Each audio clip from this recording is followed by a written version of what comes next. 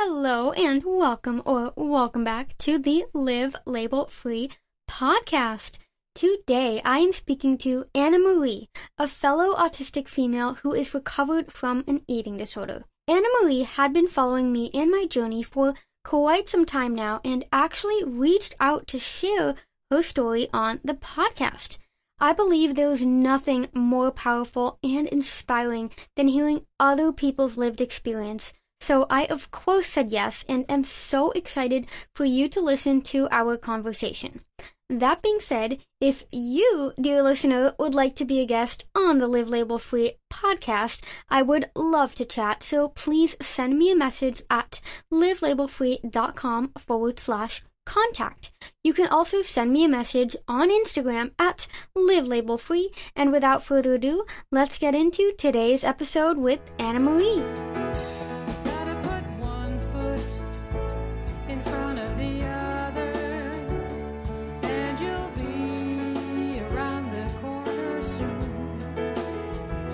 Welcome to Live Label Free, the podcast, where you'll learn to let go of limiting labels and embrace your unique brain. As my mom says so beautifully in her song,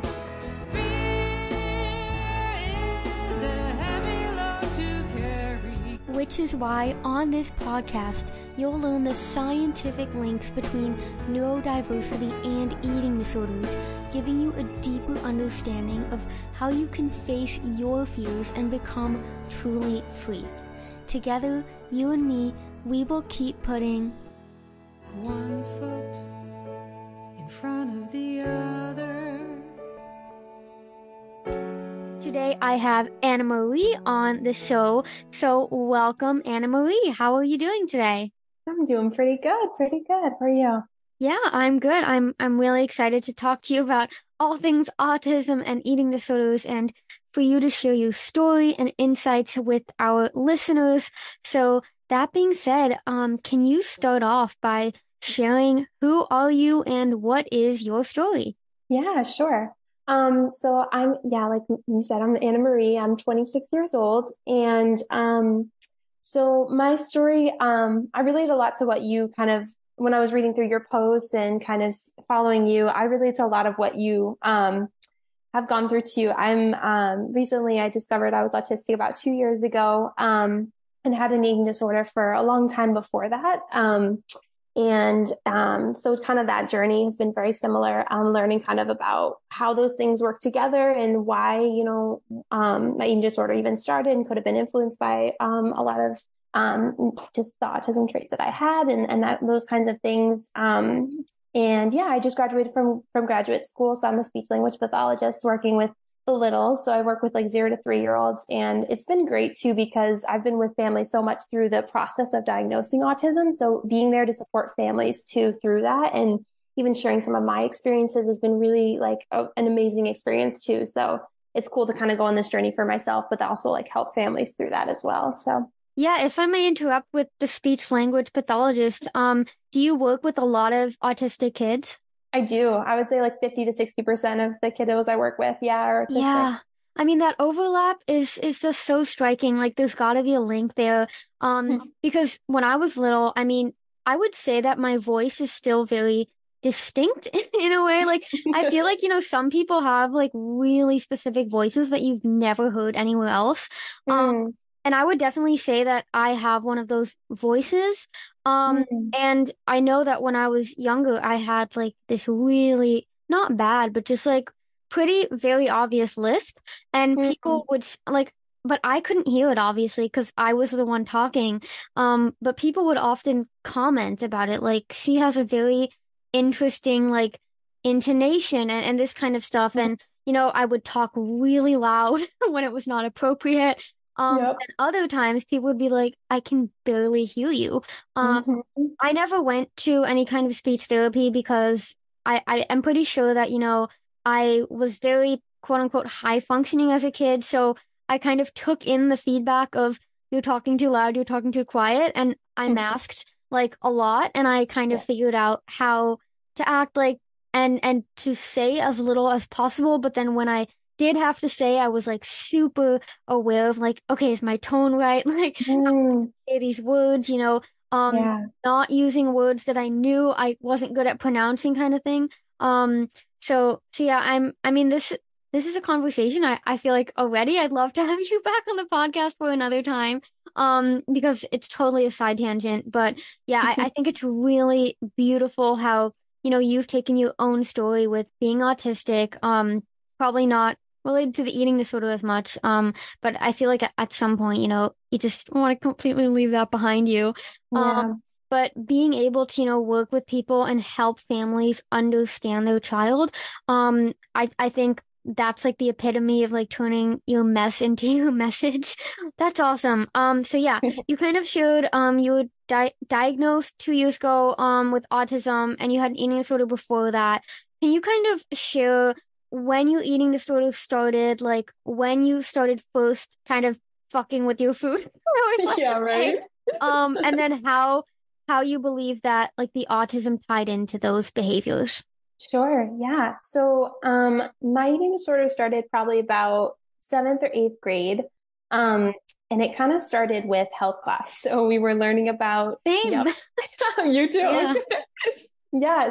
We were learning about nutrition and just what nutrition labels were. And I remember this in health class always. I always took things very literally and was like, okay, like they said this, so this might, must be. So, um, I just started learning about what nutrition was and like what fats and sugars were and how to read nutrition labels. And it became almost like a special interest looking back now, I would say, Yeah. like became obsessed with it eventually. And it just kind of grew and grew to the point where, and I would do it and just feel like this almost like rush from like doing it. And just like, it Yeah. just became very obsessive and then more and more restrictive. And Yeah. then, but yeah, it was weird because like, I just didn't see it at all at that point. Of And course. We just think we're being healthy, right? exactly, Yeah. right?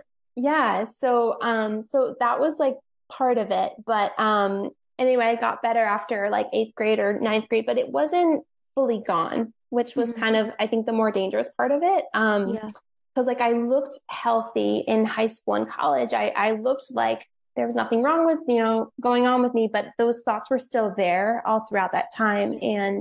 And there were a lot of like secretive behaviors that I would do, like binging and restricting and just not going to social things at all because I was just nervous about the social piece of it, but also Mhm. just like the fact that I didn't know what was going to be served there, what was going to happen there. Yeah. And so it really restricted my life in ways that, yeah, it just consumed a lot of my thoughts, I think, too, when I was around that time. And it just like restricted the amount of friends that I was having. And so Yeah. um, affected my life in ways I didn't see, but so that was part of it. And then when COVID hit, I was starting graduate school and I had another pretty bad relapse. And it was at that point where I realized like, this has still been going on. And when I learned about what eating disorders were, and I started watching this video of this channel, which I loved, called Makes You Recovery. And I like Oh yeah, I know remember, that. I know that channel. huh?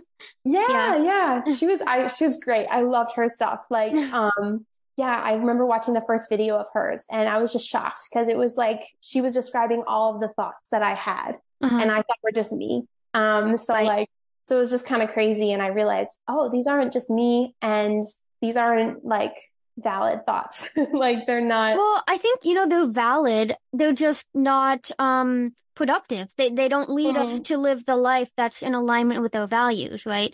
true. Because obviously they're there, they serve a purpose in some way, because if they served even the eating disorder, if the eating disorder served absolutely zero purpose, we would have let Hmm. it go a long time ago, right? But Right. obviously it is doing something for you. But I think True. it's the realization of, I think when we understand that the purpose it's serving is unhealthy, right? It's not Mm, bringing us to where we want to go. It's not supporting a life that we want to live. That's when you can kind of realize and become aware of like, oh, maybe I should look for something else to, fulfill this purpose. And kind of yeah. piggybacking off that, you used this one word, you said, the healthy eating and the labels and the controlling food, it gave me a rush. Like almost, I Mm, describe it in my book almost as like a sense of euphoria.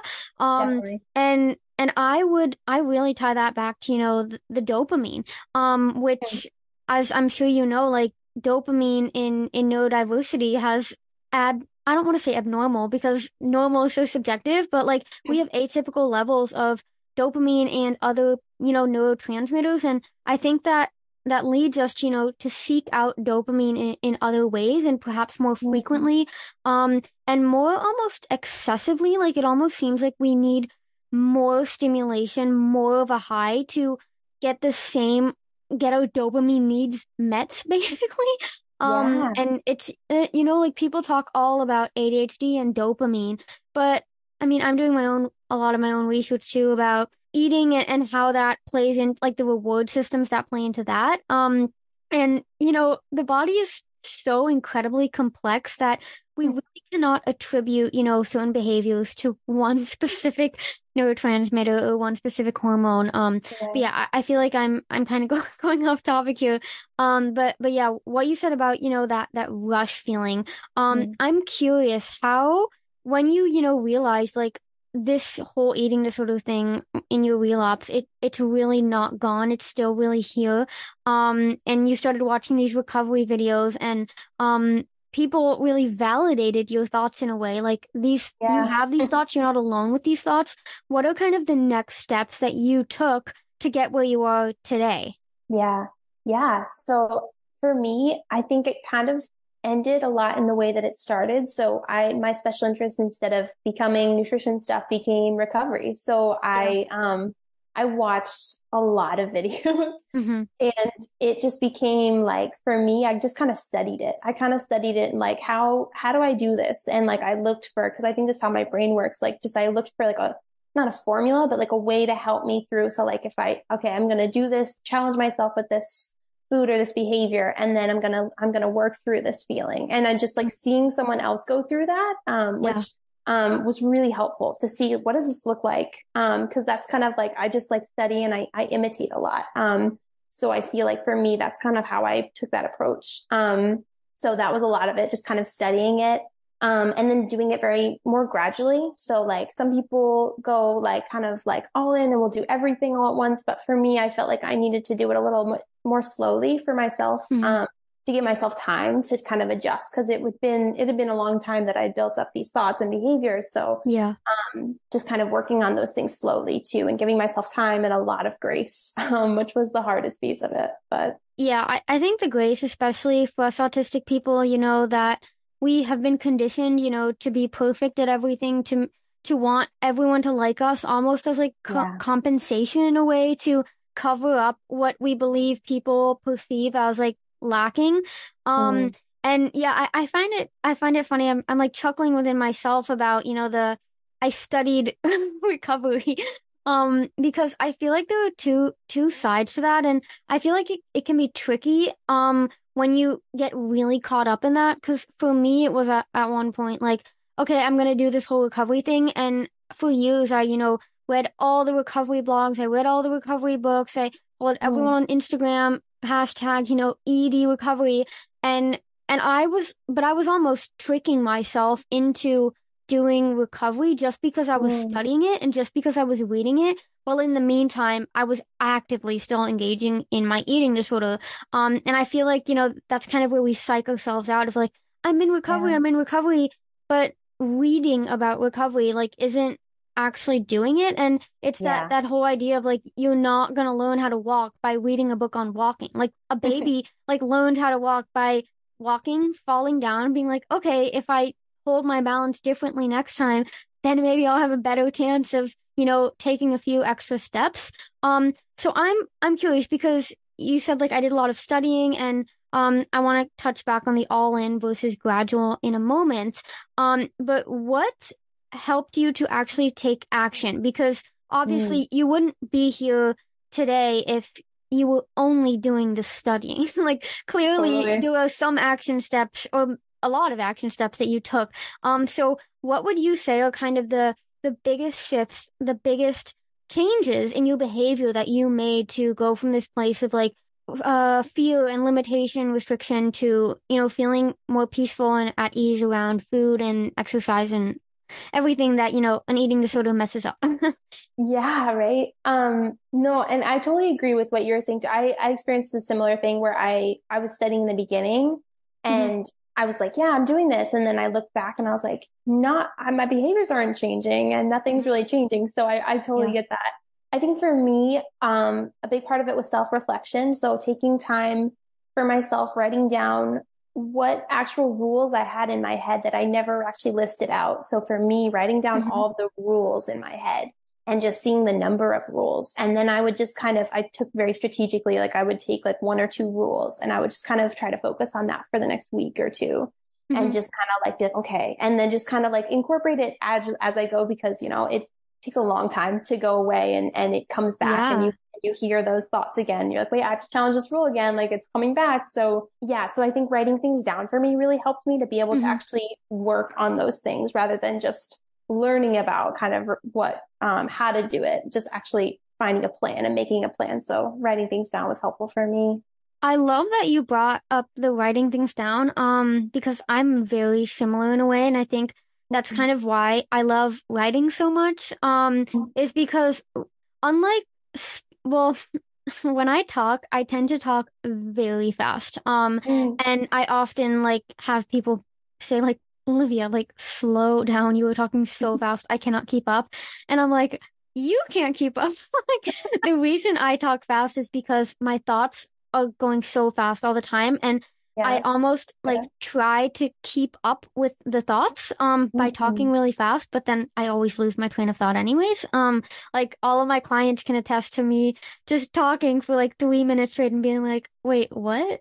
Because I'll just like lose what I was saying and then we both laugh because it happens to all of us all the time. Um, but with writing, it's really magical because I'm a very visual person and like almost every autistic person I've met is a visual person as well. And there actually have been like brain studies indicating that the visual processing center in the brains of autistic people is actually like enlarged, which Hmm. like explains a lot. Yeah. But of course, many of these studies are done on like autistic boys that are so-called severely autistic, and I'm like, we're excluding like a majority of the population. So when it comes to research, like I'm always still skeptical. Um, but but yeah, like when it comes to writing, I feel like that visual aspect does play a really important role because when I'm writing and I've written something and then I have another thought, I don't lose my train of thought because I can Mm. reflect back on what I've written before and I'm like, oh, Yeah. that's the direction I was going in, and then it like brings me back on track. So I also loved, that you said I listed out rules and like tackled a few at a time, and I'm assuming that was kind of the gradual approach versus I'm just gonna break every single rule right now and like not care at all. Um, yeah, I do think for autistic people, like everyone's unique, obviously, and what works for one person doesn't work for the other. But I do Totally. feel like that approach of like I'm gonna throw everything out the window and just start a whole new life right now, right here.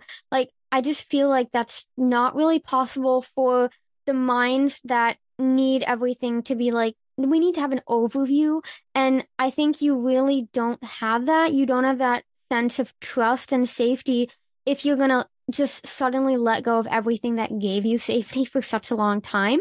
Yeah. Um, so I love that, you wrote it down and you kind of became aware for yourself of like, this is what I have to work on. And then also being really honest with yourself at like when it wasn't working or when you were falling back to say, okay, I need to go back and bring this back to like a conscious, point of focus. Because in the end, covering from an eating disorder and life in general, it isn't a race. It is all Mm. about, taking consistent action over time. The example I love is like the people that climbed Mount Everest didn't jump to the top, like from the bottom, like, oh, we're just gonna jump to the top, we're gonna go all in and just reach them. Like it doesn't work that way. Like every single step of the journey mattered because every Mm. single step was like a journey that strengthened them and gave them more confidence of look how far I've already come. Like I can keep doing this, I can keep going. And I do believe that that is what makes recovery from an eating disorder or recovery from any, mental illness all the more admirable. It's because you know how hard you had to work to get there. Mm. Um, And in a sense, I think that's also what keeps you recovered and keeps you from going back. Because for me, like, even though I wouldn't go back, even if it was easy, so to say, because I mean, I wasn't living. I, at this point, I'm like, I have done way too much work to get where I am today to ever, Mhm. choose a life of smallness, I guess, ever again. Have you listened to my free audio training yet? If not, you have got to get your booty over to my website right now and download the audio training, 3 Steps to Recovery from an Eating Disorder as an Autistic Person. If there is one question I get asked the most when it comes to autism and eating disorders, it's whether or not I believe it's harder for an autistic person to recover from an eating disorder. The fact that this is such a common question is really no surprise, as autistic traits are often the root cause of the disordered eating behaviors. I believe my own eating disorder was simply a manifestation of my autism. Obsessive interests, the need for predictability and routine, difficulty with change, being sensitive. As soon as you mix food and exercise into this autistic assemblage of traits, it's literally a recipe for an eating disorder. So then how does an autistic individual approach recovery from an eating disorder? Well, that is exactly what you will learn in my free audio training. While listening, you'll be guided through 3 simple steps to give you the clarity and confidence you need to use your autism to your advantage in recovery. It's like having a private coaching session with me on demand. To listen to the free training, all you have to do is head over to livelabelfree.com/free-audio training, and you'll be on your way to learning the skills to fully recover from an eating disorder as an autistic person. Achieving a state of full recovery from an eating disorder will be a different journey than for someone who is not autistic, but that doesn't mean it has to be harder. I did it, which means you can too. Now, let's get back to today's episode. Yeah, I am curious just for listeners, because I'm sure they're thinking now, like, well, what were some of these rules? What were some of the action steps you took to challenge these rules? Can you maybe just list out like a few different rules that were very strong, and kind of the action steps you took to overcome them? Sure. Yeah. So I think the rules they evolved and changed over time, of course. Yeah. Like I had this period where when I learned about what calories were, and I read on one online website about how much for my height, weight, and age I was supposed to have. And I Oh took my that God. number very literally. Yeah. Yes. No, I And I remember those calorie counters always like indicate like a quarter of my need. right? It's Oh like my a gosh. joke, yeah. It was, I know, because I would do it and I'd be like, I feel horrible, but I this is would be what I'm supposed to starving. do. Yeah. Exactly. Yeah. So that was one thing I had. But then other rules around, like, it was a lot of nutritional content for me. So like, Yeah.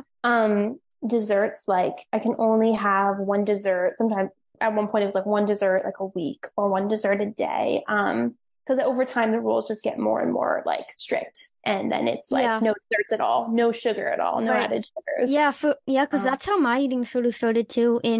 I mean, I write about this like extensively in Rainbow Girl, but it was like mm, during fifth grade nutrition class. We were learning about the food pyramid before, Michelle Obama became president and introduced my plate. Um, right. and like this very small section on the pyramid of like oil and sugar. And I just Yes. remember learning like obesity is a huge problem in the US and in the world. And just more and more kids are becoming obese because we're eating too much chips and candy, and then we were taught like if you eat too much sugar, too much candy or whatever, you are gonna become obese. And I Yes. took that so literally, and Me actually too. I have this one sentence in my book that was like I wrote it down in my black and white composition notebook just to like add that extra effect. Because it was like one of those, Yeah. speckled notebooks. I'm sure you know what I'm talking about. You can Oh get them yeah. at like Staple. Um, I loved school shopping as a kid. And I would, write down like no sugar, like exercise 60 minutes at least per day, Yep. because otherwise I'm gonna get like heart failure and all these things that Hmm. obviously are just complete bullshit when taken out of context. But Yeah. I think this is also why, we need more awareness for teachers and just in the education system because the teachers, they're only spitting out what they were told to tell kids, right? They Yeah. don't know any better. They don't have eating disorders. Yeah. Well, maybe they do, but I don't know. But yeah, so um yeah, I just wanted to add that, so sorry to interrupt. No, no, no. Yeah. No, it's so true. Yeah, with exercise, when you said that, I was like, yeah, I definitely have a lot of rules about that. Again, kind of the literal, like exercise 30 minutes a day. So if I Yeah. don't get in 30 minutes, that's not good. So things like that. And just like quantities of food too, I think were like Yeah. something for me. Like I would look and see on a plate, or I would kind of see what other people were eating. And if I was eating more than them and I was like, oh, I can't do that. Like, so, or like if I eat less than someone, then that dopamine rush, you get that. So yeah, so that's kind of just some of the things, yes. Yeah, the comparison, oh my gosh, that was, I remember at dinner one time, my mom was putting macaroni and cheese on my sister's plates, and I obviously had my gluten-free lentil pasta and my steamed tofu and steamed broccoli and just everything, little calories as possible. I was also like vegetarian at the time. It was the Mm, whole, I think what eventually initially started as just like restriction just really turned into like restriction mixed with like extreme orthorexia. Like, mm, I actually recorded a video for my sister today and sent it to her how I went to the store yesterday to get brownies because I really wanted brownies, but I could not be like bothered to like bake any. So I just like went and got some store-bought brownies and I was like eating them and I was like, I was making a video for her and I was saying like, I cannot like sometimes it's so crazy to think about like how now I just like nonchalantly will go to the store, buy like an entire box of brownies and mm, just like eat however many I want. And then I was yeah. telling her like, yeah, it's crazy to think that like 7 years ago I was eating like fucking date brownies. I did that too. Yeah, because everything that I craved, it had to be like a healthy alternative. And Yes. you start believing at some point too, like that the alternative is the same thing. Like I remember I Hmm. had this whole like just like it was low key like food hoarding, just this entire Hmm. bar of protein bars in like every flavor and every brand you can ever imagine. Um, Mm. and because we live in the Netherlands, and I did at the time when my eating disorder was really bad too. You can't get many of the protein bars here in Europe because most of them are made in the US, and I would have the protein bars shipped from the US to here, Wow. which would cost like $50, for a package. And because I was like, I need my protein bars. And it was Yeah. funny because whenever I was like, oh, I want some Oreos, so my sisters would be eating Oreos. I'm like, look, guys, I have Oreos too. I'm eating a cookies and cream Quest bar. Oh yeah. And like it's Oh funny yeah. because after I did recovery and like didn't eat any of those things anymore, I remember eating a Quest bar like years later and I spit it out. I was like, this is absolutely disgusting. I cannot even believe that I convinced myself I enjoyed eating this. Oh my gosh, yeah. Like yeah, like even now, like I do like healthy baking, quote unquote healthy baking, and my cookbook Nourishing Neurodiversity has like a lot of recipes like sweet potato brownies or like yeah, I love sweet potato, like sweet potato ice cream and Mm. like protein bars made with dates and stuff. Yeah. But I can never convince myself and I will never convince myself anymore that it's like a replacement for the real thing. Um Yeah. so yeah, I mean I really do, it is really important for anyone, if you have food rules around like you can only eat quote unquote clean and healthy, to challenge, like, oh, do you really believe this? Do you really Mm. does it really taste the same, or are you just tricking yourself into that just Mm. to like almost cling to the eating disorder and have an excuse to not challenge yourself? Because yeah, I'm sure you experienced this, but a huge part of recovery for me was being brutally honest with myself. Mm. Like, and yeah, kind of going back to that comparison story, I would get so mad, that mac and cheese story. Like my mom put mac and cheese on their plates, and I was like, I'm not eating dinner until you put more mac and cheese on their plates. And my mom was like, Wow. Olivia, like you can't compare. You're not even eating the mac and cheese. Like you have your gluten-free freaking lentil pasta. Like what are you talking Right. about? And I was like, no, but I can't, like, I cannot eat if you do not eat, like, if they don't eat more, like, if it's Oh not yeah. clearly more.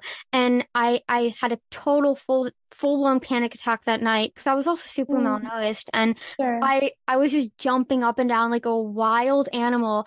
And my sisters at one point, it got so bad that my sisters just like were like trembling in the corner. They were so afraid of Mm, me.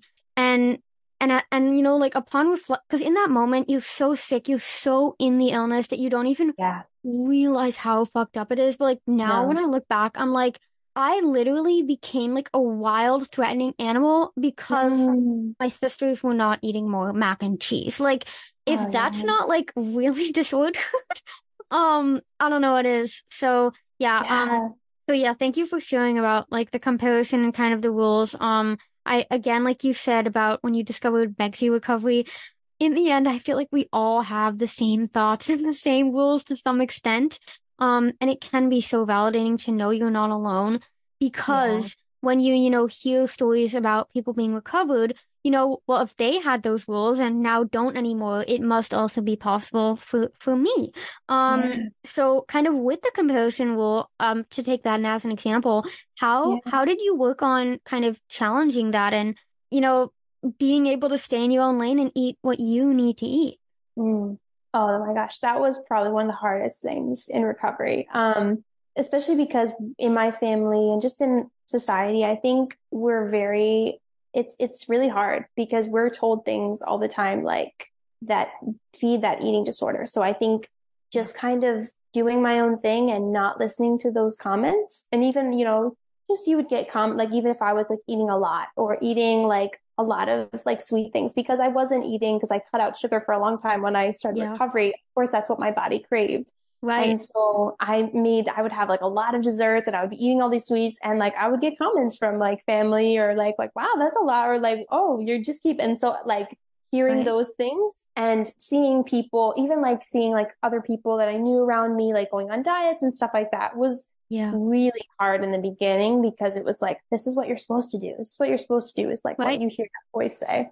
And and it was just like I have to keep doing and it's just like it felt a little bit like blind faith almost like I just have to Uh-huh. kind of go with this because and I looked at people like you said like that had gone through this and come out so much better and just having that perspective that I don't want to stay where I am now. So to do that I have to just jump, So it was a lot of just kind of literally just like blocking out everything, repeating like the same thoughts in my head. So like if like I did something and got those, automatic ED thoughts, just being like, nope, you're here. I hear you, but no, like I'm not like I Right. sometimes I would just like say it out loud, like just kind of like talk to the eating disorder almost and just kind of say like, no, you're wrong and just like talk to it, So that was helpful for Yeah. me. But yeah, just honestly just trying to just ignore things and block it out. But it was took a long time to get there.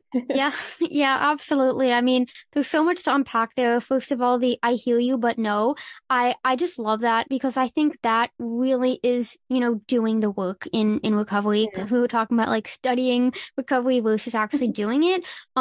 Because the thing is, especially in the beginning, like your brain is going to fight back when you do behaviors that are different than what you've been conditioning yourself to believe for however long you've had your eating disorder. And you know, especially with the influence of diet culture, like it is so incredibly sickening. I mean, I was in Bali a couple of months ago and I was Mm, at Starbucks, and I always like to order like a different milk in my coffee. mm, Just like becomes a game for me of like which milk am I getting today?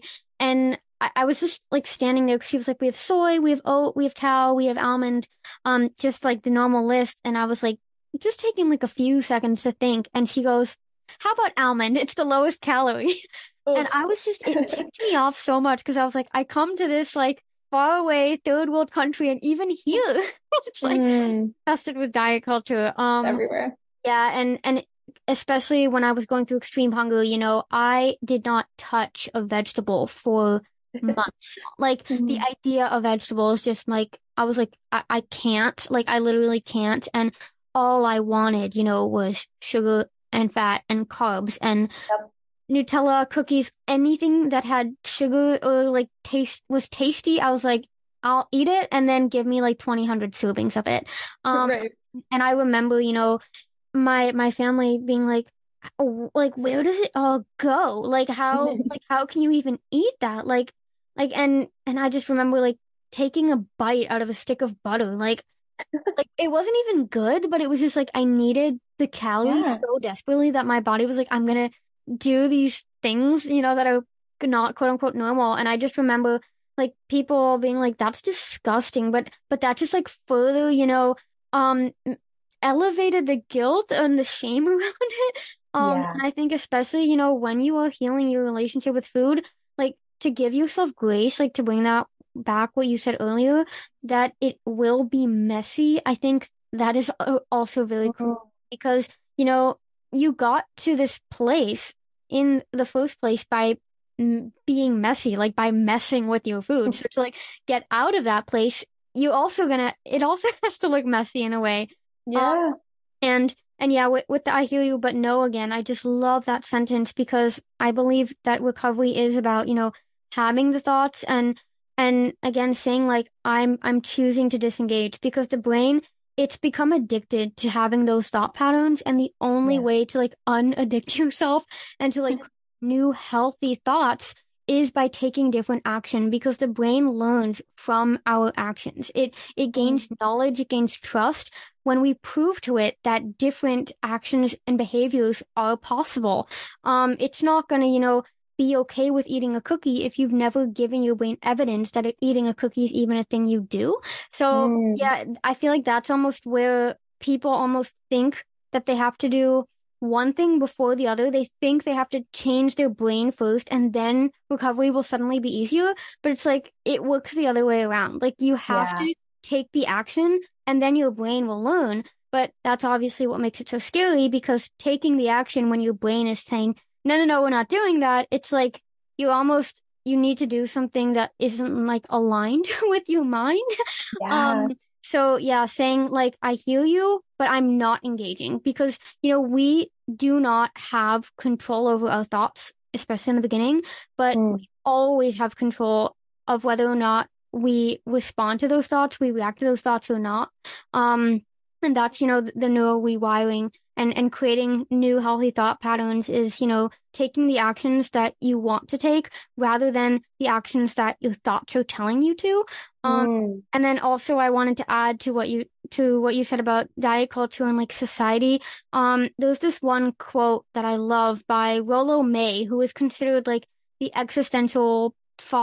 father of existential psychology. And he has this quote that goes, the opposite of courage in our society is not cowardice, it's conformity.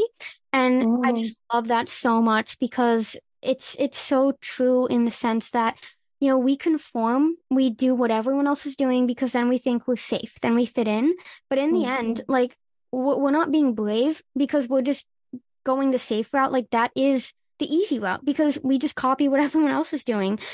That's also obviously where masking falls into it. But I think as long as you conform to what everyone else is doing, like you're never gonna live a free life because you're ultimately a slave to society, to society. Totally. Um, and that's why courage is, by definition, not conforming. It's by doing your own thing. It's by Mm. stepping out of the mold, which I think, especially autistic people have to do that because we have different wiring and different makeup. But at the same Yeah. time, it's the most difficult for us to do because we're so afraid of judgment because we are different, right? Because Yeah. being different and standing out means that you run the risk of criticism. Yeah. But in the end, I'm like, people are gonna judge you anyways, so you might as well be judged living a life that you love. Mm. I Um, love that. and so yeah, kind of coming back to, the little less philosophical stuff. Um, um, how do you believe that being autistic, like, do you believe that being autistic posed like additional challenges in recovery from an eating disorder? Yeah, it's interesting because I feel like I learned about autism after I had really recovered, but looking back. I feel like it probably, yeah, did have some impact. I think just like, I don't know, I feel like the natural tendency to need routines and consistency in my life. And Hmm. for, like kind of what you were saying, it provided that the eating disorder provided that consistency, in a way that I was looking Yep. for that I wasn't getting in other places in And my life. predictability too. It's like Ability. I don't have to think about going out because I'm just eating my healthy dinner tonight. Yep, it's going to Yeah, be the same. I know what I can do to make this better. right. So kind of I think understanding why I was feeling those things, like with Hmm. going out and being with people, like why was that so stressful for me? Or being in a, like, for Yeah. me, like understanding my sensory differences, which I didn't understand till like 2 years ago. So understanding why I was feeling so overwhelmed in situations and why I was feeling the need to use food to make myself feel better. So, just kind of understanding myself more. But I think, yeah, I think it probably, played an impact in those things. Yeah. How has your autism diagnosis helped you to overcome the challenges that, you faced in recovery? Yeah. I feel like definitely for me, it helped me understand myself like way more. And accept myself, was huge because I always felt ever since I was little that like something's different, like I just Yep. felt like looking around my family, looking around my friends, like they can all handle this. What's going on with me? Why am I freaking out in this situation? Why do I feel this way? Why am I like studying what to say when everyone's like, you just talk, it's just natural. And then it's like, no, I need to know what I need to say. You're like all these Yeah. things. So I think for me, it was understanding my brain too. And like, I love like studying anatomy and things like that. So Mhm. understanding like how my brain is wired and Yeah. what my body needs and how that's affecting what I'm thinking and doing and just understanding that and then kind of providing the supports that I need. So, giving myself consistency in other ways Hmm. and not having to, like you said, kind of conform to always like I always felt the need, like I need to do all these social things that everyone else is doing. I need Right. to say these things. I need to, like if it's because for me, like auditory things can be really overwhelming too, or like smelling things, like those kind of sensory things Yeah. can be overwhelming and distracting to me. So like taking myself away or like going to the bathroom for like a hot minute just to like relax and like kind of come back to myself and Yeah. just kind of those things, understanding, yeah, and just kind of slowly, and this is something I'm still trying to work on a lot, is just like being okay with like letting down the mask more and more and just kind of Yeah. myself, but not feeling the need, yeah, to look exactly, sound exactly like all these people. So I was kind of a tangent, but I think just, yeah, just kind of understand Not at myself. all. Because when you said, practicing letting the mask off, I actually immediately think back to, it's very similar to, the recovery piece of saying, I hear you, but no. Like, I feel like it's the Mm, same with unmasking is like when you feel tempted to, do what others are doing or to conform, it's like, I hear you, but I'm going to be myself. And so yeah. I feel like it's not even a tangent at all. I feel like it's a Hmm. beautiful, like, maybe branching off into a new flower. Okay, I like Um, it. yeah, like it's all about reframing it, I believe, because I mean, again, Mm, with the masking, like you're not necessarily unmasking just for the sake of it. You're unmasking for your own sanity. Because for yeah. me, at some point, same how, I just my leap into recovery from my eating disorder wasn't even necessarily like, oh, I want this wonderful dream life. It was initially like I can't keep living like this. It was more out of pure desperation. I just needed to escape. I couldn't keep living that way. And kind of same way with the masking, like it's not sustainable. So like even, Yeah. you start on masking just so that you don't feel so damn tired all the time, just so that you're not exhausted, just so you can have some more clarity of mind and focus and energy to do the things that you actually love. Like in the end, it doesn't matter what your why is, what your reason is. All that matters is that it helps you to live a better life, which is eventually, Mm, I think, what we are all after. Because that's why I unmasked because I couldn't keep it up anymore. I couldn't keep faking it anymore because I was like, I have this whole life still ahead of me. Am I seriously going to waste it trying to be someone I'm not? Like, I know mm, that sounds so cliche and so like, wow, well, like, this is like the epitome of a self-help book. But it's like, there's a reason why all of the self-help books and all of, the cliches are cliche is because it's true. They're true. In the Yeah. end, like life is about like, living in alignment with your values and knowing your truth and owning that. Because in the end, like we're not gonna be on our deathbed of like, oh wow, I wished that those people would have liked me. I wished that, I would have been more of a fake, more of a fraud. Like you're gonna have wished that this is actually there was a book written by a nurse who worked with elderly women. It's called The Regrets of the Dying, and she kind of Hmm. wrote a book about what the top regrets were of people who were dying.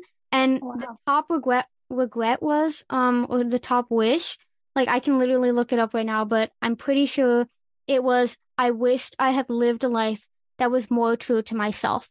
Hmm.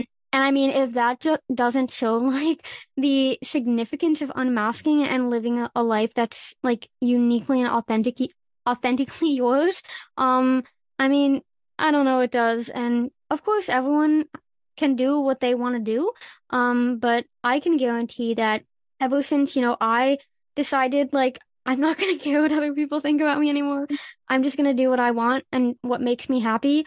I feel this just joy, and just lust for life that I didn't even know existed. I was actually on a walk with my sister the other day and out loud I just blurted out, I said, May, I am so excited for my life. Oh. Like, I have never heard anyone say that before. And I was like, oh Oh. my God, I sound like such, egocentric.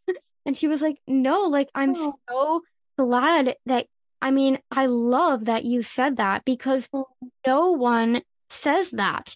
And I think that's again that thing with conformity is like people admire and appreciate confidence and they appreciate when people live a life that is authentic to them because that's what everyone secretly wants. So Um, true. yeah, so yeah, I Yeah. mean this is probably also a side tangent, but not. No. So yeah, I mean, especially with the routine, what you mentioned about how that was a way in which, you know, I guess an obstacle in your eating disorder recovery, I think it's really similar to me, but kind of going back to the philosophical piece, like change is the only constant. And I think Mm. once you can recognize that we as humans are constantly changing, we're constantly evolving. I mean, that's what makes us into who we want to be is because we are learning and because we are evolving. Because if I was still the 10-year-old little girl that I was before I got an eating disorder, like I would get an eating disorder all over again. But I've Mm. grown so much in that time. I've evolved. And I think, again, when we can embrace that and accept it and, be like, wow, change is so beautiful because it's going to actually help me discover who I truly am. Um, I think that's not only going to help you in your recovery, but also just in life as a whole. And it allows you to, let go of others' opinions too, because you just see it as like, I'm growing, I'm learning, and when anyone else thinks that doesn't have to impact my journey. Have you read my book Rainbow Girl yet? If not, you're definitely going to want to grab your very own copy by visiting the link livelabelfree.com/Rainbow Girl. But you may be wondering, what is my book even about? Well, let me tell ya. Rainbow Girl, My Journey to Living Life in Full Color is a memoir of my entire journey. I share what it was like growing up undiagnosed autistic, how this led to the development of an eating disorder, and all the steps I took to fully recover and become label free. The feedback on Rainbow Girl has been so incredible already. All the messages, emails, and reviews truly warm my heart and illustrate how we need more stories of lived experience in the autism and eating disorder recovery space. Just listen to what Lou, who you may know as neurodivergent_Lou on Instagram, has to say about the book.